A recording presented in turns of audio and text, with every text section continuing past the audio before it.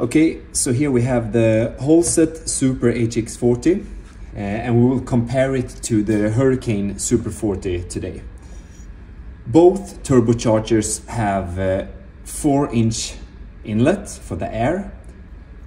The Holset turbocharger have a threaded 1/8 NPT for the vacuum hose, but the Hurricane comes with no thread because sometimes you don't want to use that one. So if you want to use it, you can use these flat surfaces to make your own outlet for the vacuum.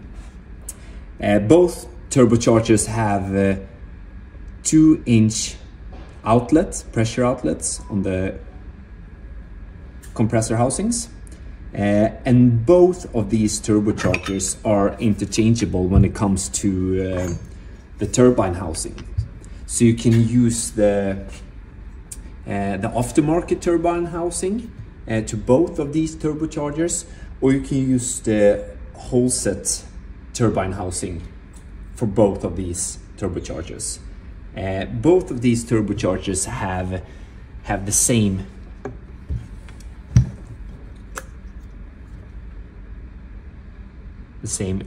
oil inlet, but when it comes to the Hurricane turbocharger, it also have a threaded center inlet, because then you can use both the standard flange, which you can see on the Hurricane one, but you can also use a threaded center port inlet, which is common for many aftermarket turbochargers.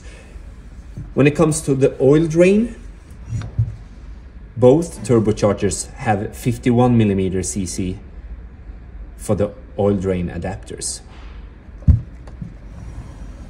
Most other parts are quite the same, but the Hurricane turbocharger have a few modifications on the center bearing to be able to withstand heat and RPM better, because these turbochargers are mostly used for the aftermarket performance, so we wanted to make sure it will hold up for all the performance you can use.